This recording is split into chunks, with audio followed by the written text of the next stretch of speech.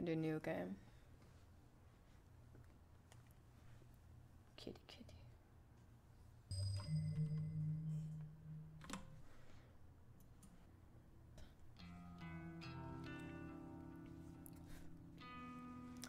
I know those bitches have been talking about me behind my back. They flash us fake smiles when I walk past. They wave half-heartedly and say things like, "Oh, hi, Emmy," or "You're the only one brave enough to pull off that look." They're all two-faced lying assholes. I hate each and every one of them. Amano, Sachiko, Kurosawa, just look at him. Everything about him is fake. Fake lips, fake nails, fake smiles, fake personalities. Look, I'll be the first to admit that I'm a fake bitch too, but even I know I'm not as bad as them. I'm not horrible to every person I meet, just the ones I don't like. It's not fair that I have to work with them. I just wanted a part-time job, something breezy and casual. How was I supposed to know these delinquents would obsess about tormenting me? Amano is unbearable, but she's probably the least terrible of the three. She's a year younger than me, and she acts like she's some famous pop idol. But she's a dropout, just like me, working in this dead-end part-time job just so her parents don't kick her out of their house. She spends her evenings singing at underground bars and hanging out with shady talent agents who swear they can promote her and make her the next big pop star. She gets taken advantage of time and time again, but she never seems to learn her lesson. I don't know if she's just stupid or if she really thinks she's on the right track to becoming famous. Sachiko is the kind of straight-laced girl you see at every school, studying her ass off to earn her parents' approval. The type of girl that always has the best grades but never really has any friends. She's the kind of girl that graduates, and then the reality of the real world knocks her on her ass, and she realizes she actually has no clue what she's doing, just like the rest of us. So she settles for the first crappy job she can find, and then suddenly it's 3 years later, and she's still slaving away for asshole managers just to make ends meet. Instead of being humbled by her station in life, Sachiko decides to take her anger out on everyone around her. I've seen her slap customers out of frustration. Rumor has it, she strangled her boss on one occasion. Apparently he's too afraid to fire her now. I don't blame him. I'm afraid of her too. And then there's Kurosawa. I could write an entire blog on all the things I hate about her. She's pretty, but she's very aware of it. She seems to have a new sugar daddy every few weeks. Some poor old fool that she strings along and milks dry. She must be nearing 30, but all her friends are still in senior high school. It's more than a little weird. They hang out around the train station bullying homeless people and shoplifting from the convenience store. I'm pretty certain she's done that time once or twice. Kurosawa is just an all-around terrible person. She makes Amano and Sachiko look like saints in comparison. Honestly, I couldn't ask for a worse group of coworkers. And finally, there's me. Emi Katsuno, university dropout, part-time cashier, and up to my ears in debt. I live in a small apartment in a bad neighborhood just to keep my head above water. My apartment building is filled with deadbeats, loan sharks, junkies, perverts, you name it. By some miracle, I managed to snatch up the best apartment in the worst building. Although the place is nice, the rent is questionably low. I'm fully expecting a landlord to wander in one day and demand more money, or murder me. I'm constantly worried about money. I'm worried about my safety. I'm worried about what the hell I'm supposed to be doing with my life. As if that wasn't bad enough, I have to work 4 days a week with the 3 worst girls I've ever met in my life. Today is no different from any other day. Amano greets me at the door, her distinguishingly puffy and pouty lips pulled back in a half-snarl, half-smile, and I can smell the sickly sweet scent of too much lip gloss from 10 feet away. Oh, hi, Emmy. You're late again, you know. Bitch. Yeah, sorry. Just let me past. I'll go clock in. Whatever. Kurosawa wants to see you. Can you, like, just go see her? Fine. Amano walks off. I look around for Kurosawa. The stale stench of cigarette smoke eventually overwhelms the lingering scent of lip gloss in the air and leads me to her location. You wanted me? Katsuno, I need you to process a big refund. Don't mess it up, okay? It's for a regular customer. Okay, I can do that. What am I refunding? There's a bunch of shirts on the counter. Just ring them up and refund them for cash. You can leave the money in the envelope under the register. Fine, I'll take care of it. Thanks. I'm going for a smoke break. I decide to clock in before processing the refund. I won't be paid for this shift if the company doesn't know I came into work. I go behind the counter and retrieve the sign-in booklet. I flip to today's date and fill in my details. Done and done. The shirts that Kurosawa mentioned are lying haphazardly over the counter. I pick them up and scan each one. They're not cheap. The first rings up at 11,000 yen, and the next is 13,000? There are 6 shirts all up, each one a little more expensive than the last. They don't look worn, and the tags are intact. I'm supposed to ask for a receipt or proof of purchase before making a refund, but the customer's obviously not here. Besides, the request came directly from Kurosawa, my superior, so I can't exactly refuse. The refund goes through the system successfully, and the cash drawer opens up. I count out the correct amount of money in 10,000 yen bills, and pop an elastic band around the cash and put it in an envelope. I also print a copy of the refund receipt and slip it in with the cash. Job done. I slide the envelope back under the register and lean against the counter. Surveying the store, I can see that there aren't any customers around. It's still early in the morning after all, and we don't usually get much business until around lunchtime. I hover around the register for a while, biting my nails and staring at the clock just to pass time. Kurosawa eventually returns from his smoke break. Half an hour must have passed by now. What does she think she is? You finished that refund? Yeah, I did it just like you said. Okay. She rummages around underneath the cash register and pulls out the envelope stuffed with cash. Her fingers flick through it quickly, counting each note, and she nods as though satisfied. Good work, Katsuno. I'll pass this on to the customer next time they come in. No problem. Anyway, I'll take over the cash register for a while. You want to go tidy up stock? Yeah, okay. I'm not too bothered as Kurosawa wants to take over my register duties. It's boring standing around. I'd much rather be doing something than nothing. As I head toward a rack of untidy jackets, Sachiko bumps into me. Sorry, I didn't see you there. Sorry? Did she actually just apologize to someone? Sachiko? The customer abuser? That's fine. You okay? I haven't been sleeping real well. I'm just tired, that's all. Well, get some rest, I guess. Thanks. Look, while I've got you here, I know I haven't really been easy to get along with lately. I've got my own personal issues, but that's no reason to take it out on you and the other girls. I can't believe what I'm hearing here.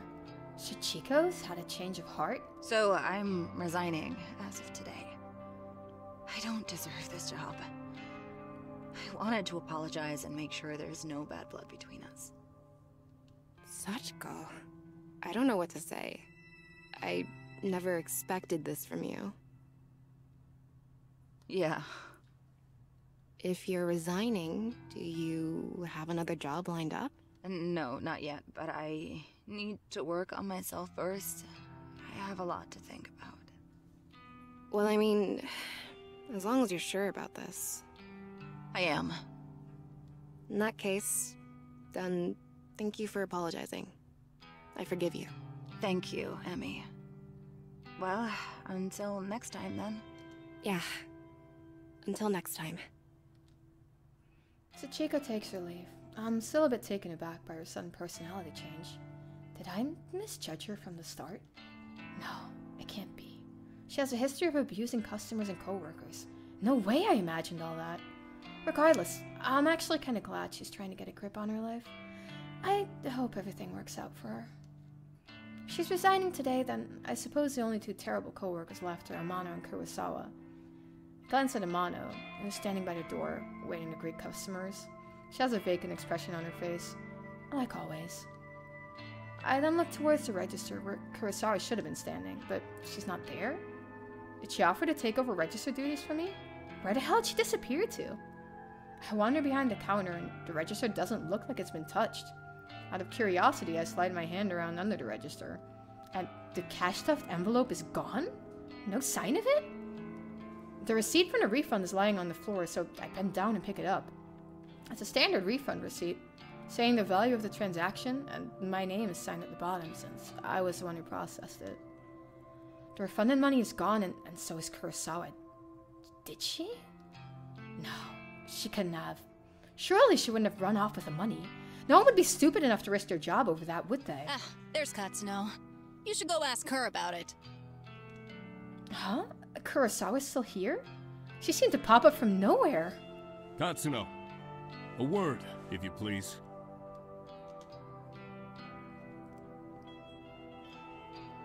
Kurosawa was tending to the register when she noticed the system flagged a large refund as suspicious. Do you know anything about it? Well, yeah, I processed a big refund this morning. Is that so? Do you have the receipt? Here. I hand him the transaction receipt. That's still between my fingers. He looks it over once, then twice, his eyebrows furrowing. This is quite a large refund. No wonder the system flagged it. Did you get approval from Kurosawa before processing this? Kurosawa was the one who asked me to process it, sir. I never even spoke to the customer that it was intended for. That's not true, Hirota. I don't know anything about this refund. Wait, what? Where is the refunded money now? Well, I put it in an envelope underneath the register, but... There's no money here, sir. She's lying to you. Interesting. No money to be found. And Katsuno, you're the one who signed off on the refund. That makes you responsible. Yeah, I did sign it, but... You're going to have to tell the truth, Katsuno. Did you take the money? Don't make me get the police involved. Wait, hang on. Do you think I stole it? Kurosawa asked me to process the refund and leave the cash in an envelope. Nonsense. That's simply irresponsible. It's not safe to leave cash out of the register. But... I feel my stomach beginning to sink. What exactly is happening here? Confess at once, Katsuno. I didn't steal the damn money! If anyone stole it, it was that bitch Kurosawa! Enough! We're not going to stand here and argue about this like bickering school children. Sachiko! Like a serpent slinking out of the shadows, Sachiko slides behind Hirota. Yeah, Hirota? Did you witness Katsuno take an envelope of cash from the register? Oh, yes, sir. Just this morning. She acted like she was processing a refund, then pocketed the cash. I meant to bring it to your attention sooner, but... Sachiko, that bitch! She hasn't changed at all. She just sold me out. I managed to catch a glimpse of Kurosawa smirking at Sachiko. They nod in unison and giggle. Are they in this together? Are they throwing me under the bus just so they can steal some cash? I can't believe it. I'm so fucking angry. There you have it. A witness to your crime. Kurosawa, if you would kindly call the police. Yes, sir. Wait just a minute! I scream louder than intended, but my blood is boiling. I can barely control myself. I didn't steal any money. Why don't you check the security cameras, huh?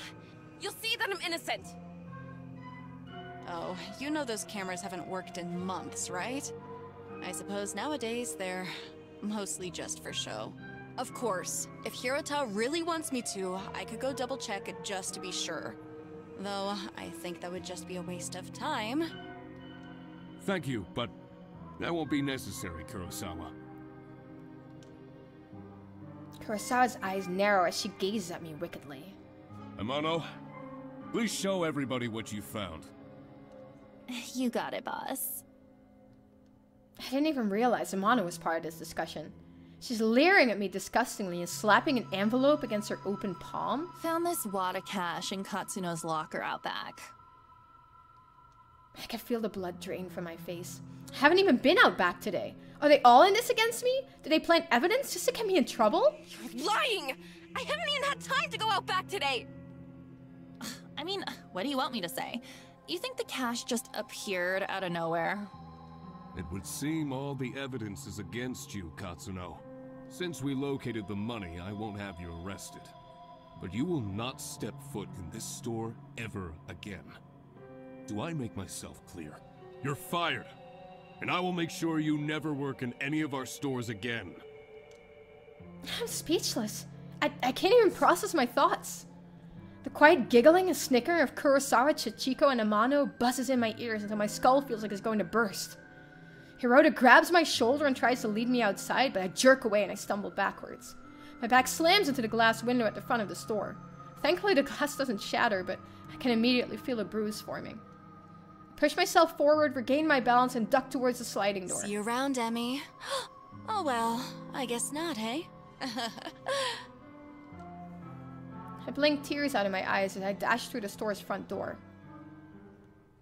My anger and fear and anxiety get the better of me. It's a good 5 or 10 minutes before I realize I've been running aimlessly through the shopping mall. I reach a hand to my eyes to wipe away the moisture and take a deep breath. I look around, trying to get my bearings. The escalators. At least I know where I am. I hate to sit down and compose myself. If I don't calm down, I might be tempted to return to the store and start punching those 3 absolute assholes.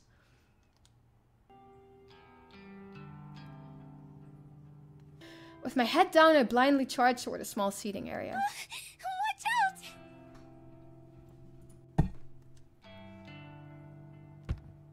I collide headfirst with somebody in front of me. Without thinking, I scream out in anger. Watch where you're going!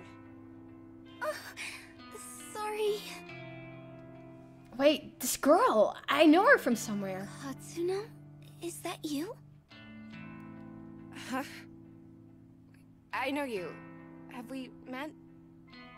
Yes, of course. We graduated from senior high school together. Remember? Did we? Senior high school was more than a year ago. Feels like a different lifetime. How does she expect me to remember that? Maybe. Yeah, you're Sato, right? Aoi Sato? That's me. You do remember. Well, kinda. Sorry. I've had a crappy day. I just got fired, so I'm not thinking straight. You got fired. I'm really sorry. You bumped into me pretty hard. Are you hurt? I'm fine. Aoi's rubbing her arm tenderly. I figure I must have injured her, but I'm really not in the mood to stand here and apologize to some old acquaintance. I have to go. Excuse me. Oh, okay. I push past Aoi. Unexpectedly, the shy and spineless girl grabs my arm and stops me from leaving. Her grip is surprisingly strong. Katsuno? You said that you just got fired. Is that true? Wait, yeah, I'm pissed off about it. Tell me what happened. Why are you so interested? I just thought maybe I could help is all. Whatever. You can't help. Some bitch set me up. She stole a bunch of money and made me take the fall. I see. Are we done here? Can I leave now? Sorry for keeping you. Yeah, okay. Once again, I turn to leave, but Aoi's next words managed to catch my interest. You know, if someone got you fired, there is a way you could get revenge. Revenge? What's this girl on about? Does she have some way for me to get back at Kurosawa? What am I thinking? I can't even step foot back in the store. My chance to get any kind of justice just doesn't exist. Revenge? What the hell are you talking about? Never mind. I shouldn't have said anything. Hell no. You're not going cold on me now. Tell me what you meant. Oh, okay. But let's talk quietly. There may be a way for you to get back at whoever got you fired. Have you heard the rumors of Corpse Girl's website? Corpse Girl? Who is that? Sounds like some death metal band. Aoi ignores my comment and continues on with her speech. They say that if you visit Corpse Girl's website, you can request a death. Request a death? What's this girl ranting about? Hang on, start over. I'm completely lost. Aoi frowns, a look of annoyance on her face. Say somebody wrongs you, and you want to get revenge on them. Go on. Rumors state that you can visit Corpse Girl's website and fill out a form in order to request a specific person's death. This Corpse Girl. Is she, like, a hitman or something? No one knows the truth. All I know is that her victims always receive a photo of their own corpse before they die. How is that possible? I don't know. I've been wanting to use the website for some time. There's somebody that I'd be happier without. but I'm not brave enough to go through with it. Still, I want to know if the rumors are true. If you use the website, you could tell me if it works or not.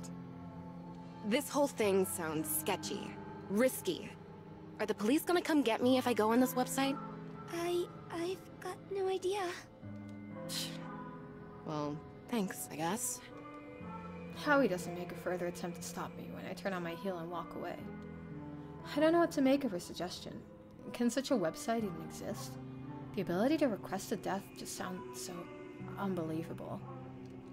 And yet, I find myself unable to get the possibilities out of my mind as I make my way towards the train station. Corpse Girl, huh? A website tailored for revenge. I could dab in Kurosawa, Sachiko, Amano. If I could remain anonymous, then no matter what happens, whatever fate befalls those girls, it couldn't be traced back to me. I start to wonder if ordering the deaths of a few girls simply because they got me fired is a little extreme. Although, they're not exactly saints. They're closer to human garbage more than anything else. They've always been hostile towards me. I'd probably be doing the world a favor if I had them all killed. If they screwed me over without a second thought, who knows what they might do to their next unsuspecting victim. Yeah, killing all 3 of them is the right thing to do. Removing them from the planet will prevent them from hurting anyone else. My heart begins to race. The trip back to my apartment's boring. The train carriage is nearly empty, save for a few junior high school boys and a couple of women in business attire. I have a few seats all to myself, so I sprawl out and check my phone for messages. When I feel confident that no one in the carriage is watching me, I decide to search for that Corpse Girl's website on my phone. I don't exactly know how easy it'll be to find. Maybe I should ask Aoi for the address. Well, a quick search shouldn't be too hard. I begin to type. Corpse Girl's website. A few results pop up on my screen, but none seem relevant. There are links to funeral services and anime fan sites, but nothing really matches what I'm looking for. Maybe this was a bad idea. I should probably delete my search history. Maybe just one more search. Corpse Girl, request, death. My phone seems to lag for a few seconds as the search is submitted. Then, a fresh list of links appears. The top result catches my eye immediately. Corpse Girl, revenge at your fingertips. This must be it. I click the link and the website loads immediately.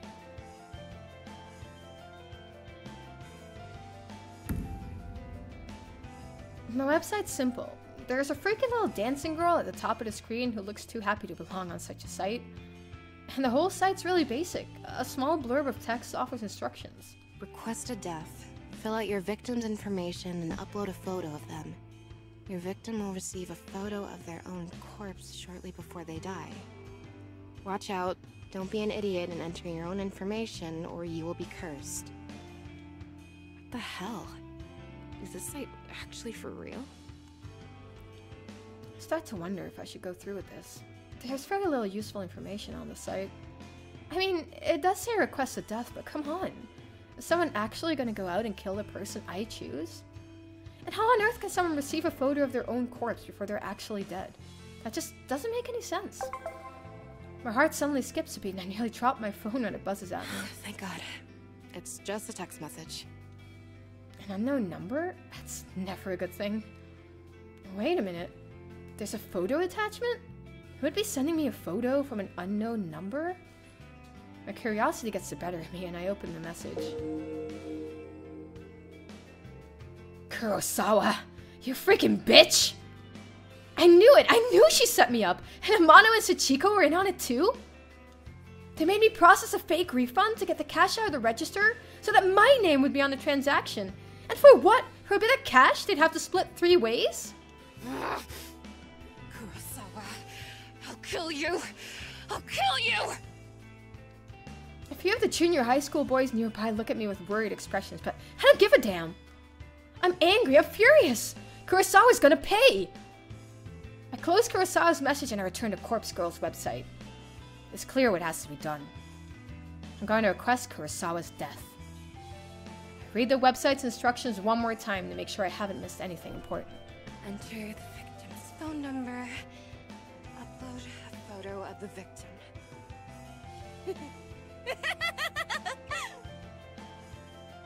I can't believe it! Kurosawa just signed her own death sentence? She sent me a photo of herself! And her phone number was included with the message! My thumb hovers over the submit button. I feel a chill down my spine. My face turns pale, and I immediately feel cold and clammy. Is Kurosawa really going to die if I use this website? Or is it all a sick hoax? I run through the possible outcomes in my head. First possibility, nothing happens, and Kurosawa is none the wiser. Second possibility, Kurosawa gets pranked by whoever is running this website. Maybe the administrator gets a kick from tormenting people. Kurosawa might just receive some spam text or something like that. Third possibility, Kurosawa dies. She gets murdered. Or some elaborate scheme is concocted to make her die accidentally. My lips curl into a frenzied smile. I like the third possibility the most. I slam my thumb down and smash the submit button. Prepare for the end, Kurosawa!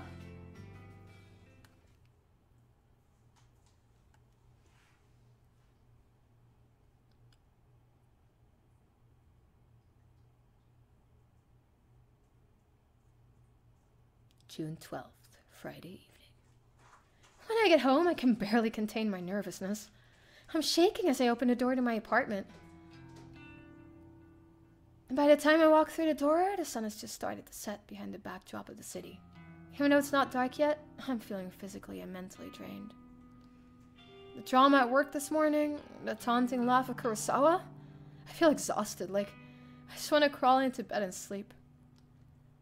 Despite my dipping energy levels, I can't extinguish the burning question flickering within my mind like a candle flame. How will I know when or if Kurosawa is dead? Will Corpse Girl's website notify me? Of course not. I didn't give any of my personal information to the site. The entire thing was anonymous. And it's not like I can visit the store tomorrow and see if she comes into work. I'll be kicked out as soon as I show my face. So what do? That's it. I whip my phone out of my purse and open Noise, a social network app that all my coworkers are connected to. Kurosawa, Sachiko, Amano, and I are all in this group chat labeled Work Life. We use the chat to swap shifts with each other and complain about the boss. Just as I was hoping, I haven't been kicked out from the group yet. I swipe through the list of chat members and tap on Kurosawa's profile. Last online 1 hour ago. Perfect! If I use this app, I can keep an eye on when Kurosawa is active. She only has to be using her phone for Noise to detect that she's online. She doesn't necessarily have to be using Noise itself.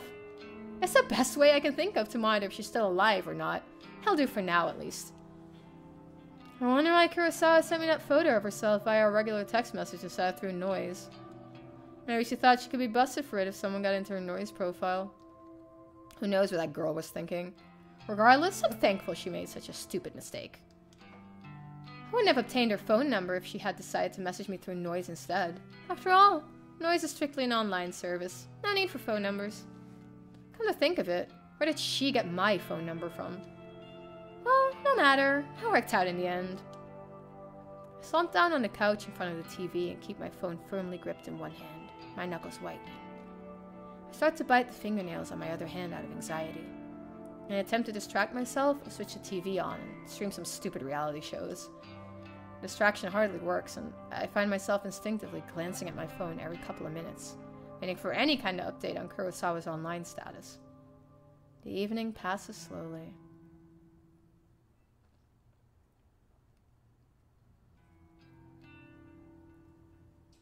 June 13th, Saturday morning. Sunlight streams through the open curtains, and I startle. Did I fall asleep on the couch? I wipe my mouth with my sleeve, cleaning off a trickle of drool from my chin. My phone is still in one hand, and I quickly check it. I tap the fingerprint-smeared screen, but it's not responding. The battery died!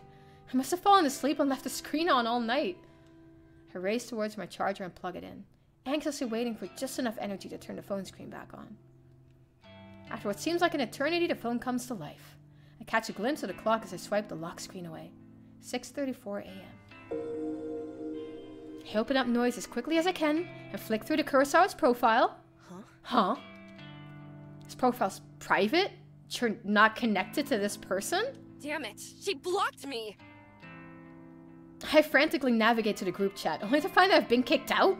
Damn it! Damn it! What can I do now? I've got no way of knowing whether Kurosawa is still alive! I slam my phone down in frustration, and it vibrates in retaliation. Huh? Another text message. I blink a couple of times. Who would be texting me at this hour? It might be Kurosawa again, trying to rub my face in her victory. Well, if that's the case, at least I would know that she's still alive. I hesitantly pick up my phone and open the message. There's no text, it's just a photo attachment?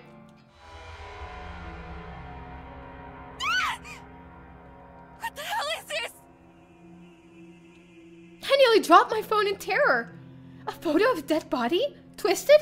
Crumpled like it's fallen from a great height? A spatter of blood is flecked across the grass? It's hard to make out the details of the person's dirty blonde hair, familiar clothes, smudged makeup. This dead body, is it supposed to be me? There can be no mistaking it. Without a doubt, it's a picture of my own corpse.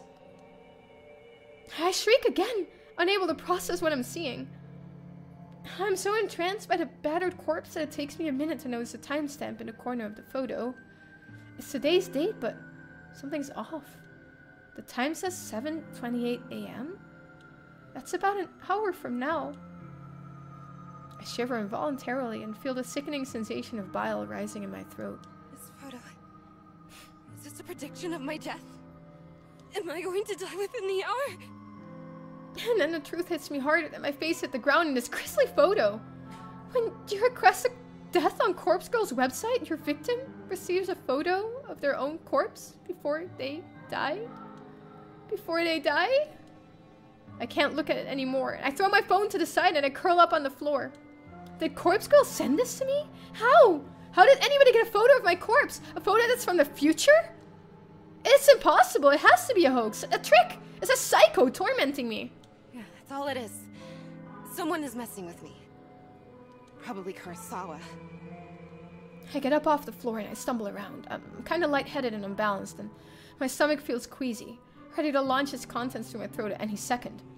I blindly reach around for my phone and I finally grasp it with near-frozen fingers. The phone number that sent the photo, it's an unknown number, but the digits don't match the number that Kurosawa texted me from yesterday. So it's unlikely this came from her. Bizarrely, the phone number is kind of weird. There are more digits than should be possible. I try to count them, but I stumble a few times in confusion. I eventually conclude the number is 18 digits. Way too many! In addition, the phone number seems to repeat digits a lot. 666-3366622, 666-44-666. Seems too strange to be real. Is it possible to fake a phone number yet? Something interesting catches my attention. Even though the caller ID doesn't recognize the number, it has data on the origin of the number. Tokyo, Japan. My very own city. Perhaps the sender of the photo can mask their number, but they can't hide their location. This gives me an idea, and I decide to check to the bottom of the situation. Despite my head throbbing and my stomach pleading to be emptied, I punch the phone number into a search engine, along with the keyword Tokyo. One result. The link points to a popular discussion board, Noise Channel. It's an anonymous board where users can talk about almost anything. And no big surprise, it's owned and operated by the very same company behind the Noise app I use on my phone. I tap the link and I get taken to a discussion topic from less than a week ago. I quickly read through it. Topic: strange photo from unknown number. Hey, so today I got a strange gore photo from a number I don't have in my contacts. Not sure what the deal is, but it was gross. Wondering if any hackers can trace the number or something? It's 666-336622-666-44666. Seems like Tokyo area. I'm in Osaka. Okay, thanks in advance. Topic is only one reply. You got this too? Was the gore photo a picture of yourself? I'm worried. I received a similar pic from the same number. Thinking about contacting the police, but I'm not sure if I'm overreacting. And that's it. That's the end of the discussion. Neither poster followed up on the conversation. Damn it. That's all? That didn't give me anything to go on, except now I know that at least 2 other people have received bloody photos of themselves. I wonder if those photos were as extreme as the one I received. What happened to these 2 posters? Why didn't they continue the discussion? I feel myself beginning to sweat. My body's going from cold to hot and back again several times a minute. It feels like I have a fever, but I know it's just stress tearing me up. I check the time. It's 6:59 a.m. About half an hour until the time printed on that photo. Take a deep breath and the doorbell buzzes. I freeze in place and I'm unsure whether I should even answer the door. It's a sketchy apartment building. It's a risk to answer the door on any given day, but before even taking into consideration that some psycho just texted me a photo of my own corpse. I tiptoe towards the door on stiff legs, and I gaze through the peephole. There's no one there. I breathe a sigh of relief. Maybe I'm just on edge, and the doorbell echoed from someone else's apartment. Besides, I don't know of anyone who would visit me unannounced, especially this early in the morning. I slump to the floor, my back sliding down the door as I come to rest on the carpet, my legs splayed out haphazardly in front of me. I've had enough fear for one day. I have to just believe this whole thing is a hoax. It's probably karma for trying to get revenge on Kurosawa. Yeah, that's it. It's karma. The doorbell rings again and I scream in shock, my head slamming back against the door I was resting against. I jump to my feet and ignore the peephole, this time simply swinging the door wide open. A gust of chilly morning air sweeps into my apartment, and I shut my eyes tightly against the sudden cold. My messy hair tangles in the wind and obscures my vision when I open my eyes. Quickly, I sweep the hair out of my face and look around. There's no one here except... A metal trolley is blocking the walkway in front of my door. A stark white bag, about the size of a human body, rests atop the trolley. And my heart begins to race as I immediately recognize what this is, because on TV, they always show these trolleys used in morgues to cart dead bodies around. Dead bodies? The vomit that has been trying to escape my body all morning finally finds its way out of my mouth. I retch and heave in the doorway until nothing's left inside my belly except the stinging stomach acid that threatens to burn through its fleshy container. The stench wafting from the trolley is overwhelming. Pinching my nostrils closed is little more than trap the horrific odor inside my own skull, and I gag and splutter involuntarily. My hand reaches forward as though controlled by some being other than myself. I can't pull it back, and I can't prevent my fingers from grasping the zipper tag attached to the front of the body bag. I unzip the bag. And here I am, a wretched corpse exposed to the day's first rays of sunshine. I stand here in the doorway as I lay there atop the trolley, simultaneously alive and dead, but more dead than alive in both bodies. And the bruising on my face is horrific, and I reach a stiff finger to my own lips, my living lips, tracing the outline of the bruise I see before me. There is no pain where the bruise should be, and I breathe a sigh of relief, but why would there be any pain if I'm already dead? To feel pain would be absurd, and then I would really have to start worrying. I wonder how I died. Did I fall from a great height? Did somebody hit me with a car? Did I collapse from some internal reason? Perhaps from an organ failure? Or some undiagnosed sickness? Maybe I didn't die, and the corpse in front of me is alive, living and breathing just as I do while standing in front of myself. Maybe this is all a prank I pulled on myself. Dying just as a joke, but never really dying, always living until the point I actually die, and it's no longer a prank. My head is splitting, I can't think straight. All the thoughts in my mind are jumbled, and the meanings behind my unspoken words disappearing behind foggy clouds inside my shattered skull. To clear my head, I step around my corpse and I stand by the walkway's railing. I'm on the 4th floor of the apartment building. There are 2 floors above me, so I could go higher if I wish, but I'm pretty sure a leap from here will be enough to render my living body identical to that of the corpse on a trolley. At this point in time, there exist 2 versions of Emi Katsuno. One is living and is me, and the other is dead but is also me. I can choose now to be alive and dead, or to be dead and dead, but I cannot choose to be alive and alive. So even if I choose to be alive and dead, I'll still only be half alive, but choosing dead and dead is nice and clean, absolute, and indisputably solid state of existence. I grip the cool steel handrail, and I lean over the walkway, my hair whipping against my face thanks to the relentless wind. 4 stories below me is a small courtyard, paved with concrete and decorated with the occasional shrub of flower bed. I miss the concrete by about 2 feet. Dirt sprays up around into the air as my nose is crushed under my own body weight. I think about that photo Kurosawa sent me, with her smug smile, and her hands full of stolen money, and my teeth grind into my tongue and sever it, but it doesn't manage to escape my closed mouth. My mind wanders and settles on Corpse Girl's website. What was that all about, anyway? As far as I know, nothing happened when I submitted Kurosawa's details. Maybe Kurosawa found the website as well. I submitted my details first. I guess Corpseville got me. Well played, Kurosawa. I think I can taste blood in my mouth, but it might just be a memory from some other point in my lifetime. A blinking light from a nearby parked car kind of irritates me. But then my vision turns blue or black, and my only concern is how I'll never truly know what.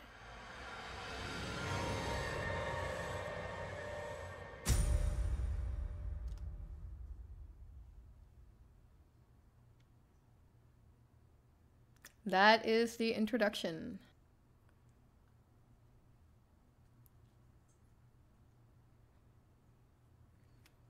This is the first actual chapter of the game outside of the introduction. May 25th, Monday morning. I've always liked the shape of my eyes. I can be critical about other parts of my body, but I'll never complain about my eyes. With or without makeup, I think they look great. Mother used to tell me I inherited her eyes, and my big sister inherited Father's eyes. To be honest, I don't see any of Father's features in myself or my sister, but I do agree that my eyes are exact replicas of Mother's. Mother doesn't see too well anymore, and that might be something I have to also worry about in the future. But for now, my eyes are perfect, and I couldn't be happier with them. I wear eyeshadow and eyeliner to bring out my best features. Some people tell me I use too much makeup, that I tend to overdo it and make myself look intimidating. Well, I don't really care. I mostly like the way I look, and honestly, how many people can claim the same? Today's morning ritual is the same as any other workday. I'm a slave to the wage, and I'm not proud of it. Call me a corporate sellout, but I can't survive without money. My alarm goes off at 6 a.m., the shower's running by 6:05, and I'm dry and dressed by 6:15. I skip breakfast because I'm watching my figure. I spend until 6 a.m., about 6:30 a.m. working on my makeup. I'm out of my cramped shoebox apartment by 6:45. Sometimes I catch my neighbor returning home from his overnight shift, and if so, I exchange simple pleasantries with him and continue on my way. Today there's no sign of my neighbor, so I don't slow down as I descend the stairs and exit the building. Hitting a convenience store for a can of coffee saps another few minutes from each day. I prefer sweet milk coffees, but every now and then I'm in the mood for rich black coffee. Regardless, I never start the day without it. I don't always need the energy boost, but it helps stop my stomach growling. It's a milk coffee kind of day, so I pay for my favorite brand and get out of the store in no time. Canned coffee dives into my handbag as I continue on my way. The train station is always busy in the morning, and it's usually a struggle to navigate my way to the correct platform in time for the 7:12 train. Today's no different. However, I always make it in time, because my routine has been perfected over the last few months. I board the train bound for Shinjuku. A cursory glance reveals there are no empty seats, so I push through the throng of bodies and stand against the carriage wall. Whenever there are seats available, I like to sit and read, but it's much more common to have to stand and stare at my phone screen like almost everyone else. When I do read, I read the classics. Stoker, Lovecraft, Poe, horror, Western horror at that, is my favorite genre. And of course, faithful translations into Japanese are as good as it gets. My English isn't nearly strong enough to read these novels in their original language. If I'm stuck staring at my phone screen, I like to stalk people online. Acquaintances, or the few friends I have, lead such boring lives. They post about the most mundane topics all day, every day, acting like they'll shrivel up and die unless they get the attention they seek. I find their dull, tedious lives simply fascinating. From behind the safety of a glass veil, I can fulfill my voyeuristic fetishes and consume as much pointless information as I desire. Knowing every mundane tidbit of people's daily lives turns me on. This morning's the same as any other. I stare down at the phone held in my frail hand. My fingers move of their own accord, scrolling and tapping against the backlit display, pausing, pondering, pouncing on any post or picture that my pupils haven't yet consumed.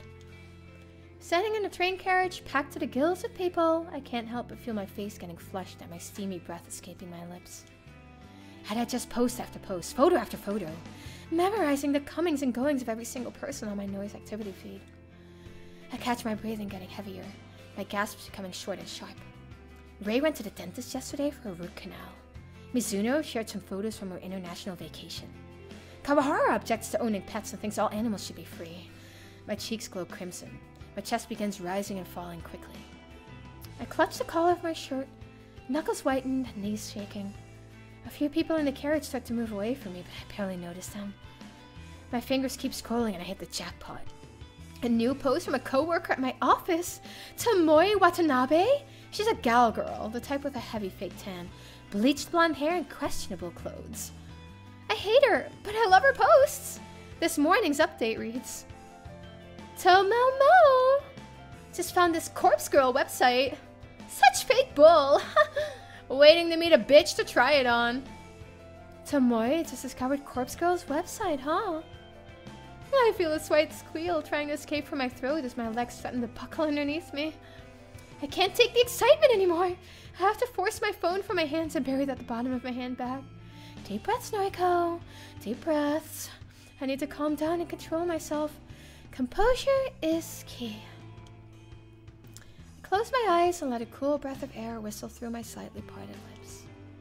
Feeling a little calmer and no longer ready to explode, I analyze the information I just read. Tomoe wants to try out Corpse Girl's website. That's good. That's very, very good. Rumor has it that you can visit the website and request the death of somebody you know. How and if the victim dies isn't known to the public. Because of that, some people are pretty quick to dismiss the site as a hoax. However, the most interesting part isn't how or if the victim dies, but rather what happens before the victim before they die. Supposedly, the victim will receive a photo of their own corpse. How this photo exists before the victim's life is snuffed out isn't public knowledge. But the thought of this phenomenon occurring is utterly intriguing. Nevertheless, the site has been gaining popularity lately, at least in certain corners of the internet. Message boards like Noise Channel and other similar sites have picked up on the rumors, and they like to exaggerate the website's authenticity. The fact that someone like Tomoe, a rather dense, dim-witted individual, has discovered the website means that it's actually more well-known than I previously thought. It means that people are actually talking about it outside of the internet. Chances are good that Tomoe want to try it out and request the death of someone in the office. A coworker. Me, perhaps. She hates my guts as much as I hate hers. Finally, something exciting's going to happen in our dull workplace. The next station is Shinjuku. The doors on the right side will open. Please change here for the Chuo line, the Shonan Shinjuku line, the Saikyo line. As the automated announcement reads through a list of connecting train lines, I get ready to disembark. Train pulls to a stop and I contort my body around the other passengers in an attempt to exit the train. Finally free of the tangled mess of flesh, I hasten my pace and navigate through the labyrinthine station. Take the exit closest to my office and settle into a slower walk. I'm on time, and I never desire to reach the office any earlier than needed. It doesn't take long for the looming office tower to enter my field of vision. 32 stories of office space, all crammed into one sleek, slim tower. The name Temujin is stamped across the structure in gigantic block letters. If you're looking for this building in Shinjuku, you can't possibly miss it. Temujin carries the title of Japan's third biggest banking corporation. It's a gigantic corporation, with other branches in Kyoto, Osaka, Sapporo, Fukuoka, and a dozen smaller cities I don't even remember. I've worked here for close to 3 months now. Not a long time in the grand scheme of things. That said, I'm only a temp, and all I do is data entry. I work on the 14th floor, along with about 60 other junior employees, including gal girl Tomoe Watanabe. I don't speak to many of my coworkers, and that's the way I like it.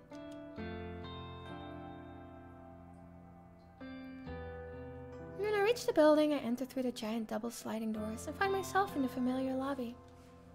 Comfortable couches line the walls, circling a reception desk. 4 large elevators are tucked away in a nook behind the reception desk. It's already busy this morning, though, to be fair, this place is packed all the time. I avoid the crowds of sharply dressed business people, feeling a little out of place in my semi-formal shirt and skirt. Ducking into a newly opened elevator, I tap my employee ID card to a backlit panel and press the button for my floor. The doors close and the elevator begins its smooth ascent. I'm surprised to find that I'm the only one traveling up. I reach my floor and listen to the soothing chime as the doors open, revealing the open layout office before me. A static drone of workplace noise fills my ears. Conversation, ringing phones, fingers tapping against keyboards, photocopiers, and even the steady low hum of the air conditioner contributes to the overall din. I make my way to my desk, stationed in the middle of the floor, and surrounded by a dozen other identical desks. As I walk, somebody taps me on my shoulder gently. Good morning, Kurosawa. Shinja Fujikawa, my senior, though he's really only a couple of months older than me. He's worked here for a whole year, after taking an internship straight out of senior high school. He's not an intern anymore, though. I'm not quite sure of his actual job title. Morning, Fujikawa. How was your commute this morning? Fine. Same as usual. That's good to hear. Did you read any of your novels? He's referring to the horror books I like to read. I can tell from his tone that he doesn't exactly approve of the subject matter, though. I've known Shinja since junior high. We go way back, but I wouldn't exactly call us friends. However, he's the one that landed me this job, even though it's just a temporary contract. I've always had the feeling that he's a bit sweet on me. I could be way off the mark, though. Well, I couldn't get a seat on the train today. Too hard to read while standing. Ah, that's a shame. You, still haven't accepted my, friend request, did you know? I have to fight the urge to roll my eyes. He's a nice guy. But we were connected on Noise once before and I had to delete him. He's super obsessed with his father's detective work, and all he ever posts about is his assumptions and theories on petty crime cases. Normally I'd find anyone on my friend list fascinating, but here's the thing. Shinja never posts about his personal life. All he writes are long-winded rants on boring cases. And it's far beyond the amount of dullness even I can stand. I fish my phone out of my handbag and pretend that I'm looking at Noise. Oh, how about that? Looks like I don't have any incoming friend requests. I quickly dip my phone back into my bag. How peculiar. Well, I'll try and nudge again later. Sure, no problem. Well, anyway, I better get to it. Work hard today, okay? You got it. Shinja offers a formal bow and goes on his way. Before I can take a step towards my desk, a mocking voice whispers in my ear. How long are you gonna lead on sweet little Shinya? I shiver and find Tomoyo Watanabe lurking right behind me, buzzing around my neck like an irritating mosquito. That poor boy really has the hots for ya. When are you gonna tell him you're a cold-hearted psycho? Listen, I'm not leading him on, and I'm no psycho. Huh. Sounds like something a real psycho type would say, don't you reckon? Of course, this is none other than Cowgirl Tomoe, the very same brain-dead moron who posted this morning about wanting to try Corpse Girl's website. She's the kind of person that likes to stir up trouble and instigate conflict. She's had her vacant eyes on me since the day I first set foot in the office. She loves to torment me any chance she gets. Maybe I rubbed her the wrong way somehow, though I'm not sure what I ever did to her. Even though she's a data entry temp like me, she's worked here just a little longer than I have. Unfortunately, that means I have to defer to her as my superior in this professional environment. She knows as much and likes to take advantage of the fact as often as possible. It's funny, you know. He don't look like the type of skank to lead on a goody-goody like Shinya. I told you, I'm not leading him on. Well, if you're not interested, maybe I'll take him out this weekend and tongue him at the cinema. Gross. Do what you want, but I doubt he's into someone with your, looks. Oh yeah? What would you know? You think he likes your flat chest, little Miss Gothic Lolita? I know I should shrug off comments such as this, and normally I would. But backing down from Tomoe isn't something I can do easily. I'll give you a tip. Guys like Shinya are smart. Clever. If you want to impress him, don't let him know your head is as full of air as your inflatable breasts. A flash of crimson lights up Tomoe's face, and she looks ready to lash out at me. A group of co-workers, juniors like us, look over at us in concern. Tamori takes a step back from me, but not before signaling a rude gesture with her fingers. We ain't done here, Noriko. Watch your back. I'm trembling. Tamori walks away and I breathe a sigh of relief. If it wasn't for having to deal with her, I wouldn't dread coming to work every day. Anyway, I wonder when she's planning to test out Corpse Girl's website. Will she try it on me, since we just fought? I'm not really sure if I should be excited or scared. Either way, it'll definitely be fun to find out what happens if she does try the website. I finally reach my desk and take note of the time. I was supposed to start working 5 minutes ago, so I quickly log into my computer and check today's task list. It's all standard stuff today. I need to transfer a few tables of numbers from a spreadsheet into our company's online database. When I'm done, I have to run it by a few other people and then commit the changes to the server. The work is dull and repetitive, but my salary isn't bad.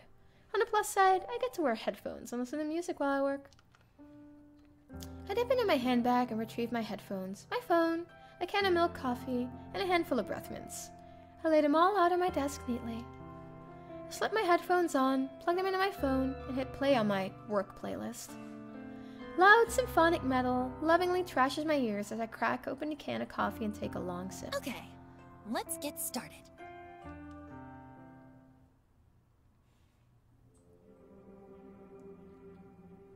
I return home to my quiet, cramped apartment after work. The place is eerily silent, a stark contrast to the bustling office where I spend my days. Throwing my handbag onto the tiny coffee table, I pick up my laptop and sit on the couch. I lie back and get comfortable, letting the laptop rest on my stomach as it boots up. The welcome screen loads up, so I click a couple of things, open my web browser, and then head to a very specific website saved in my favorites. Corpse Girl's website! A cute dancing zombie girl is animated at the top of the page, a peculiar irregularity that always makes me giggle. I notice that the page view counter at the bottom of the site is nearly the same as it was yesterday. There have been maybe 4 or 5 new visitors. I heave a sigh, as maybe the website isn't quite as well known after all. That begs the question, how did Tamori discover it? Well, never mind that. My eyes scan the website's content. Requested death. Big bold letters headline the site. The intention couldn't be clearer. Further information on the site is sparse. Brief instructions tell the user to fill in a victim's phone number and upload a photo. Aside from that, there's not much else to mention. It doesn't even ask for a name. After scanning the site, I move my mouse to the browser's address bar and click. I type a / after the website's address, then add the word admin. I hit the enter key. A login page presents itself with empty username and password fields waiting to be filled in. My fingers tap dance around the keyboard, and within moments I'm presented with a brand new page. A blinking slab of text greets me. One new request! A crooked smile cracks my stony expression. Finally!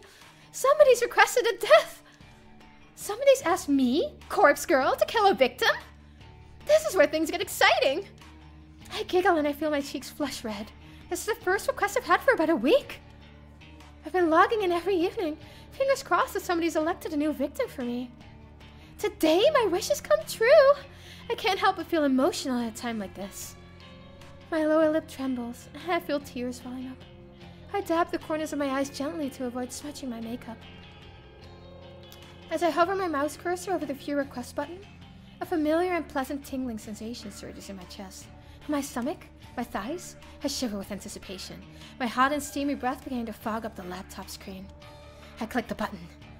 Request details. Today, 2:47 p.m. local time. Victim's phone. Downloading image attachment. And the victim's phone photo automatically loads on my screen. And a person in front of me is a total stranger, but that's okay. It doesn't change the task set out before me. A woman, rather plain, in her early 30s. She's well dressed with minimal makeup. And she's not really putting her personality on display. It's a nice photo, better quality than some of the images I've received in the past. In fact, the photo looks like a corporate ID picture. I wonder if it was downloaded from a company database or website. Well, the source of the photo doesn't matter. The simple fact of the matter is that somebody's made a request for this person to die. It falls to me to fulfill that request. As Corpse Girl, I take requests very, very seriously. I have the victim's photo and I have her phone number. All I need now is to select a way for her to meet her untimely demise. I've previously thought about including an extra field on my website, an option for the user to choose the way they want their victim to die. After all, it would reduce the amount of strain on my creativity if the method was decided for me. But after careful consideration, I decided against it. Some people are sick, twisted, you know. The cause of death could be far beyond my means and impossible to achieve. Therefore, allowing the user to define the cause of death just isn't feasible. Instead, I'll stick to my current modus operandi. Everything depends on the quality of the victim's photo. If it's detailed and the victim's features are easily distinguishable, then I can be rather creative with the cause of death. Perhaps the victim's face suffers grotesque burns. Or she has an iron stake thrust through her skull. However, if the victim's photo is low quality and doesn't provide enough detail to identify the subject, I have to resort to the default cause of death. A terrible, unlucky fall from a great height. Maybe she slips, or maybe someone stumbles into her and sends her tumbling over a rail. The end result will be the same, a swift, crushing death from on high. The victim will end up face down on the concrete, completely unrecognizable, save for her clothes and accessories. It's not my favorite cause of death, but in some cases it's unnecessary. Regardless, it's still a valid way to fulfill the request. For now, it's time to get started. I can barely contain my excitement. I squirm against the couch, crossing and uncrossing my legs in a vain attempt to dissipate the heat rising through my entire body. Taking a deep breath, I try to calm my nerves and get to work. The victim will receive a photo of her own corpse, timestamped with the date of her death. It's Corpse Girl's signature move. It's my calling card, if you will. Seeing an image of one's own disfigured corpse is sure to strike fear into one's heart. That's precisely the reason I take this step, to make the victim panic and act rashly. First things first, I save the victim's photo on my laptop's hard drive. I store it in a photo discreetly named System Files, hidden away in the root directory of my operating system. A password encrypted directory, of course. Next, I open up my favorite image editing software and load the photo. Looking carefully at the detail in the picture, I can see that this will be a work of art. I can really go to town with this request.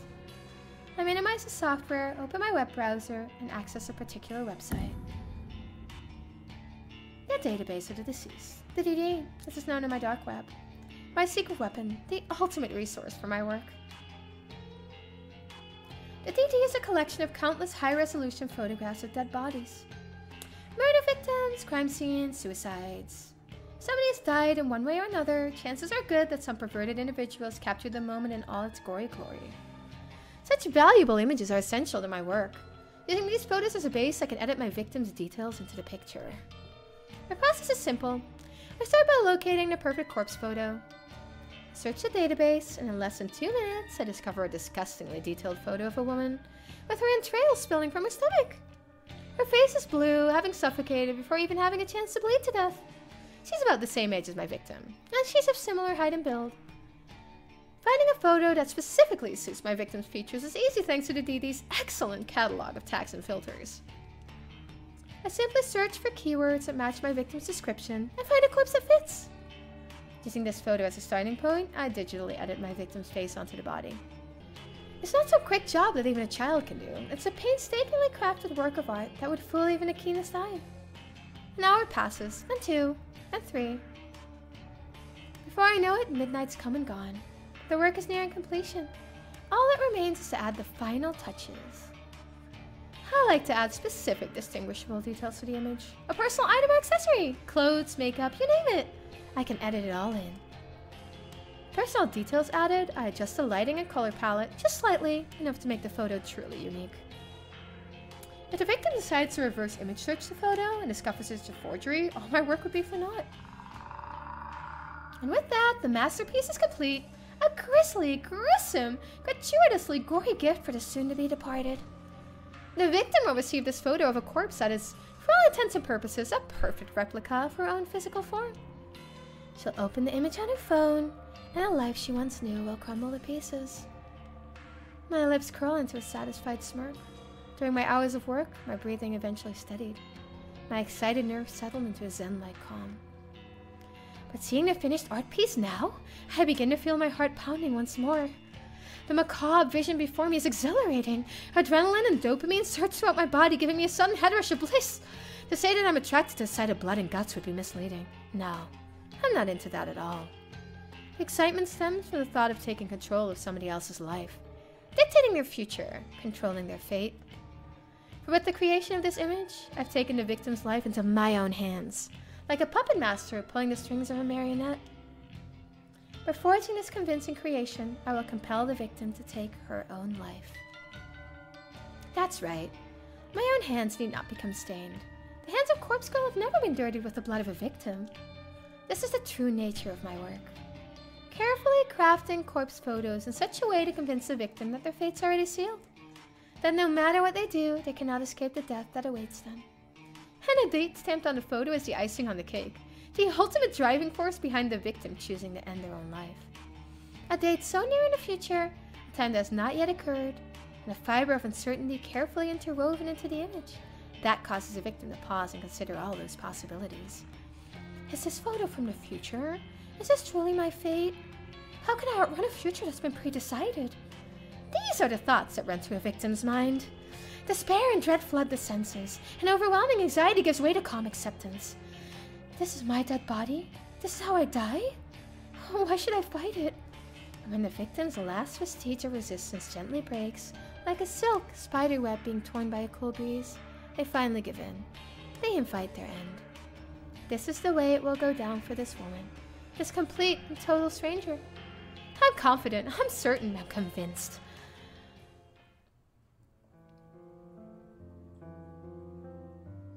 It was a sudden spark of inspiration that guided me to begin fabricating corpse photos about a year ago.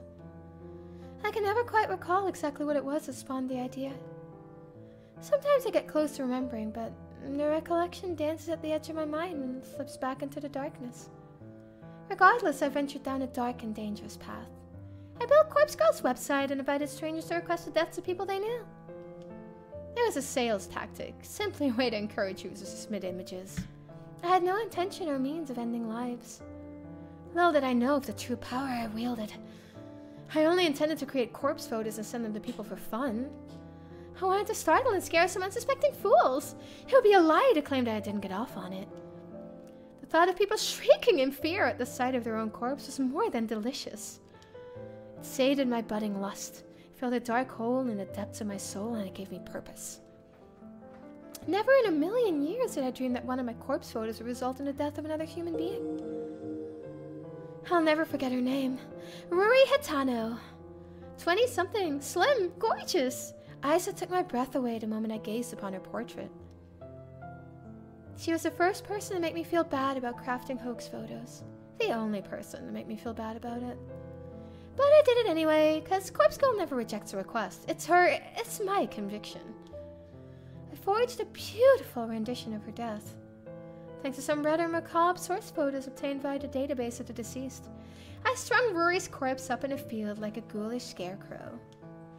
The photo was incredible. It was my 5th or 6th work, the 5th or 6th time a user of Corpse Girl's website requested a death. Ruri Hitano died just hours after receiving the photo. I don't know why. I don't know if she killed herself or if someone murdered her. But I know one thing. Ruri Hitano's body, her real body, was found in a field hanging like a scarecrow, surrounded by crows. Her eyes had been gouged out of her skull and her stiff fingers clutched her phone tightly. According to the news report, her phone displayed a familiar image. The very image I created of her corpse. When I first learned of Ruri's death, I was overcome with varying emotions. I felt sick, elated, disgusted, overjoyed, depressed, aroused. Had I somehow caused her death? Was Corpse Girl responsible for taking a life? Even though my hands weren't stained with blood, I still felt responsible. A lurid truth descended upon me at that moment. Corpse Girl held the power to end lives. And the more I dwelled on that fact, the more obvious it became to me. I began to feel that power pulsing through my veins, throbbing in my blood as my heart pumped and pounded within my chest. I can't explain how the power works, and I don't know why I have it. But somehow, the corpse photos I create can compel a victim to end their own life, or compel someone else to end it for them. Ruri died in the way that I envisioned. Her dead body matched the fake photo I painstakingly crafted. And I didn't even have to leave the safety and comfort of my apartment to ensure her death. Corpse Girl's power is real, extraordinary, and I vow to exercise that power as frequently as possible. pausing the game here. If it lets me. It lets me. I'll continue with the rest of the novel some other time. Thanks for being here, Uppy. I appreciate it. I hope you enjoyed the visual novel.